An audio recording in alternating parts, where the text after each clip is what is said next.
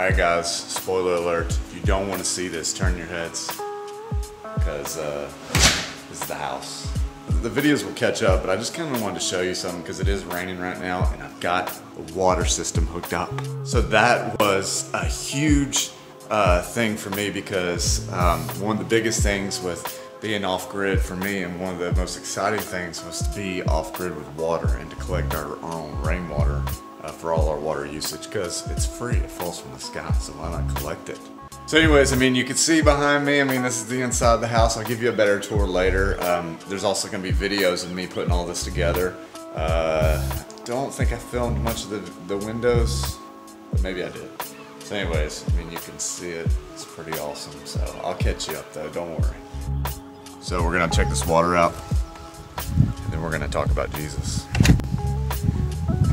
Alright, it's been raining. Actually, I got this done, and I sat next to the cisterns, and I just got on my hands and knees, and I prayed to God. I just prayed. I said, God, please just fill these cisterns up, because this is our water for my family. So I didn't want to go into a drought as soon as we move in and not have any water. And the next day they announced there's a tropical storm in the Gulf, and that was about 3 days ago, and now it's up here and it's headed straight to where we're living, so which is awesome. So it is filling up the cisterns. I think in 2 days we've captured almost 1,500 gallons, which is awesome, just in 2 days. And it's just been constant rain. It hasn't been huge storms, but just constant raining. So I mean, God works miracles. He still works miracles. It's still the same as it was in the Bible. He still does those things, and I think He's even doing them even more now in the end times, in the days that we're living in right now. I think He's performing even more amazing miracles. It's Acts 2:17. He's pouring His Spirit out on His people, out on all flesh, and you can tell that all flesh, everyone throughout the whole earth, is seeking for truth. They have the spirit of desire for truth within them. And people of the world are looking for it in all different kinds of places. But if you believe in God, you're looking for truth from Him. And so anyways, that's what's important. But anyways, there's my cisterns right there. I don't think I've ever done a video of this. I'll show. I did do a video when I first got it installed, when I first brought them here.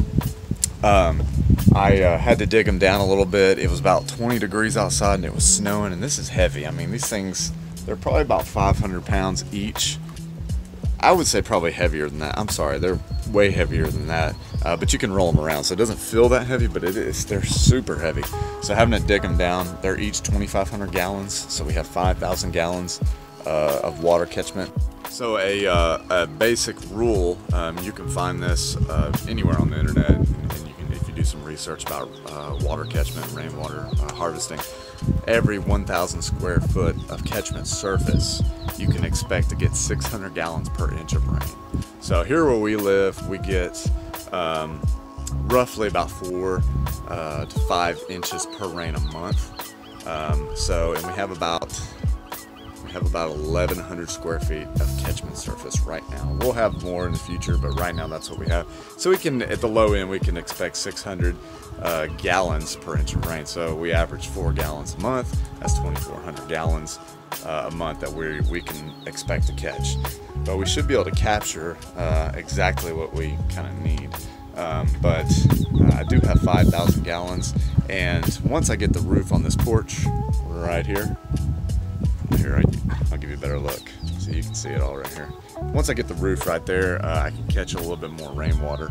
If you have any questions or comments, post them down low. I mean, I'm curious about this. This is very interesting to me, and I love kind of figuring out. So I kind of did a unique system. I hadn't really seen it done. I've seen other people kind of do similar things, but this was a little unique. So I wanted to film it and kind of show you what I did. So guys, this will probably be, with the water system, it'll probably be a 4-part series. I got some other things I want to do with the catchment surface, and just a lot of other things. I didn't film myself doing this.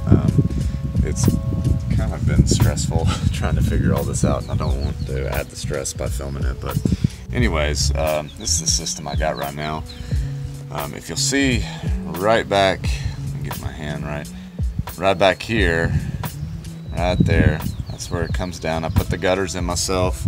They come down here, and I've got a leaf catcher right there, and that just will filter out any leaks. It's also got a mosquito protectant to keep the mosquitoes out and bugs out. This is a wet pipe system, so there's water constantly in the pipe. So there's no pumps or anything, it just works off of gravity. This is higher, this right here where the water comes in is higher than these tanks. So because it's higher, the water gets pushed all the way up the tube and into the tank. And it comes down this pipe, and then it comes up here.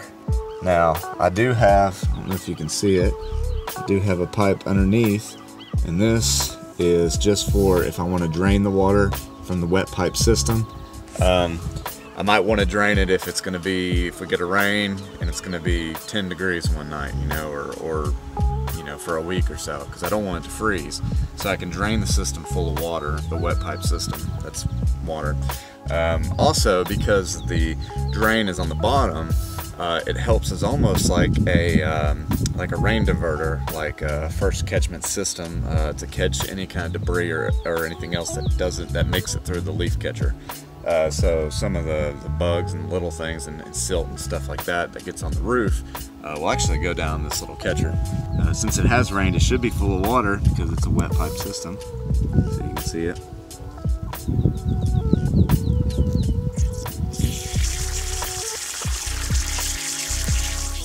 So let me show you how the water goes in. Now this tea goes to either this cistern or this cistern.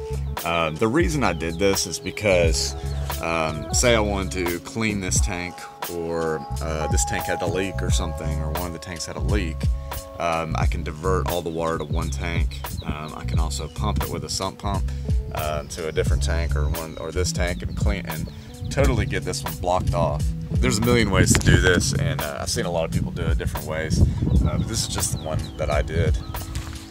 So anyways, that's the water system. I'll actually do another video which will be tied to this, of putting the pump in, and you know, when we get the pump put in, it'll be kind of interesting to see how everything works. Right now I'm working on the PEX inside and getting that installed and everything, and getting it ready, because we're going to try to get electric next week. So if we get the electric going, PEX installed, man, it's coming together. It's awesome. I want to encourage y'all, if y'all are wanting to do this. I've talked to a lot of people who are really interested in doing something like this, and I don't want anyone to think it's impossible, because it's not, because all things are possible with God. I have no idea what I'm doing.